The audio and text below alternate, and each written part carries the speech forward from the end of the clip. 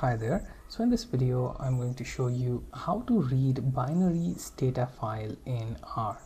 So if you have a program that stores the file output in binary Stata file, then you can read that file in R.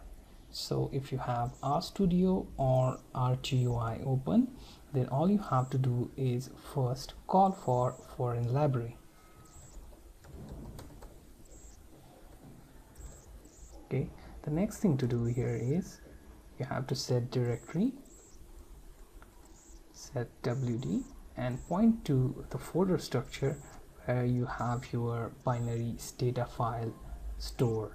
Okay, now when you hit enter, your RStudio or RGUI will navigate to that specific folder structure. Now I have one DTA file which is having the content in binary Stata format, so I'm going to read that and print that content on RStudio. So let's create one data variable, then type in read dot dta. Okay, inside this method we will simply point to that file name, in my case hpw.dta. Then I'm going to hit enter. If it returns without any error, that means that file is found and this data will be now stored in our data variable. Okay, so now all we have to do is simply type in data and hit enter.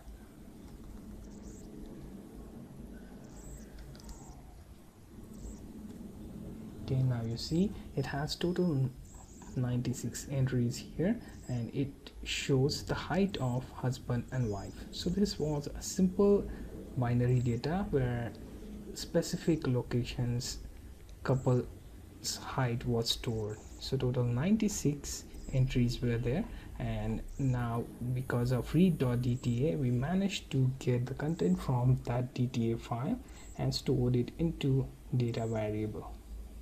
Okay, so whenever you are reading binary Stata file in R, you make use of foreign library and also you make use of read.dta method.